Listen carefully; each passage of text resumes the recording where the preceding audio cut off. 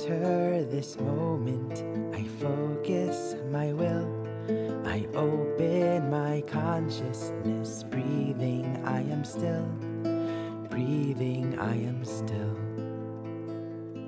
I dedicate this body, I dedicate this place, a vessel for holiness, surrender to grace, I surrender to grace. Forgiving the past, relinquish the future, I choose this moment, I choose love, I choose love.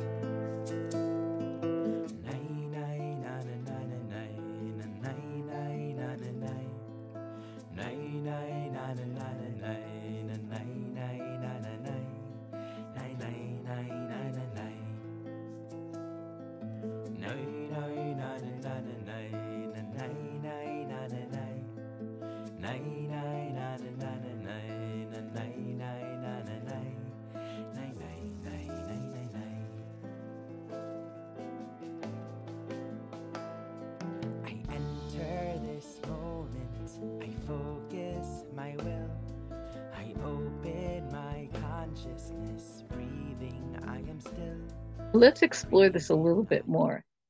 In the Gospel of Mary Magdalene, we're talking about a fully human anthropos person. What does this actually mean? It's kind of like if you look at an acorn seed, you know that an acorn seed doesn't grow to be a banana tree. Because it's a blueprint and it grows into the truth of what it is. And the truth of what it is it's a magnificent oak tree, right? So that's the same with us. We are divine. We may be at the seed stage of our divine awareness of who we are, but we're going to grow into it. So we may not be in a not yet state, not yet knowing that we're divine, but we are both already, because we're already divine. We're already love. We're already peace. It's already in us. We can't become what we're not. We have to become what we are. And what are we? We are love. We are peace. We are joy. We are the expression of God. So we are going to grow into it, but maybe not yet. So it's just our choice of how fast we grow and how do we expand into our consciousness, into our divine state. So how do we do this is that we're stop identifying with the illusion that we're separate, because we really think I experience myself as a separate body. I have a separate house. I have a separate bank account. I have all this stuff that I actually like my separate bed, things like this. But when we come into a willingness to stop identifying with illusion, we can call in all the parts of ourselves that are fragmented out there. So the masculine person who's all masculine and no, I don't do any, he could call in and allow for the integration of his feminine self, his softness, his gentleness, his kindness, his compassion.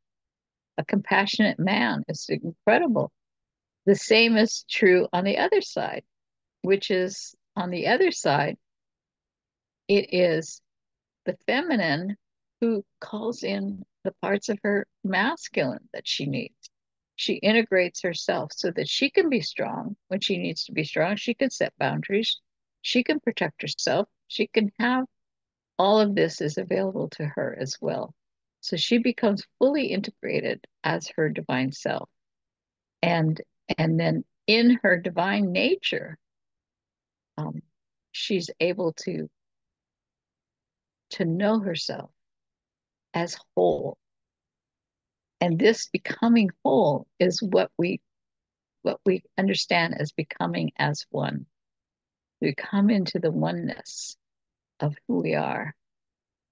Unfortunately, we've been conditioned so heavily, especially as little children, that you have to go out there into the world and find your true love. So you're going to look for your true love, right? And if you don't find your true love, it's sad because you experience yourself as being half until you find your other half, and then you can feel whole. Then you can come together and be the marriage that let no man put asunder. break these two apart.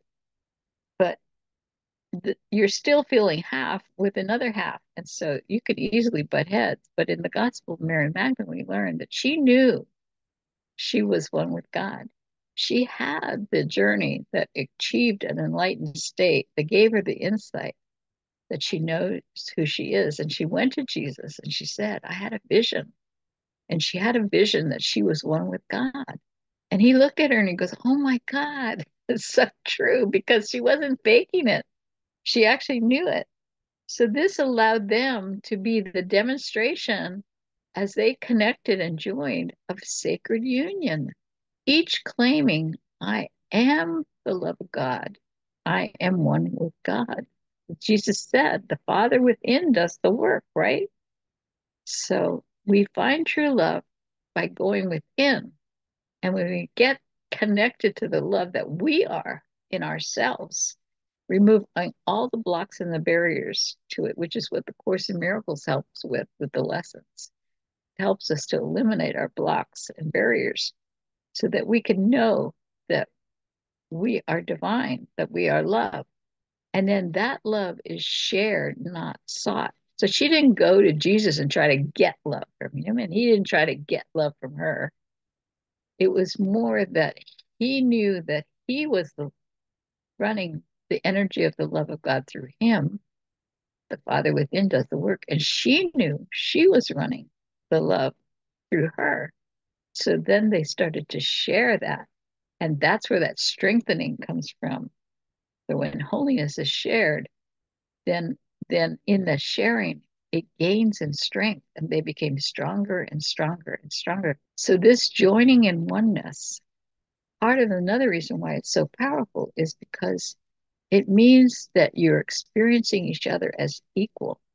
The equality was essential. Jesus appeared to Mary Magdalene at the resurrection to help raise the status of women and get women into an equal position with men. And he's recognized Magdalene as his equal. And by honoring that and joining with her, we are both the one life. In other words, Jesus has the life of God in him that allows it. We aren't alive without the breath of God in us, right? So this life force that runs through us as us is what makes us a part of God. And she has the same thing. She has life in her. And the life that I am is no different than any man on this call. We are equal in that life. We are the one life. And that's a critical thing about understanding the equality. And that also is what causes the gaining in strength. So, anyway, thank you so much for letting me share.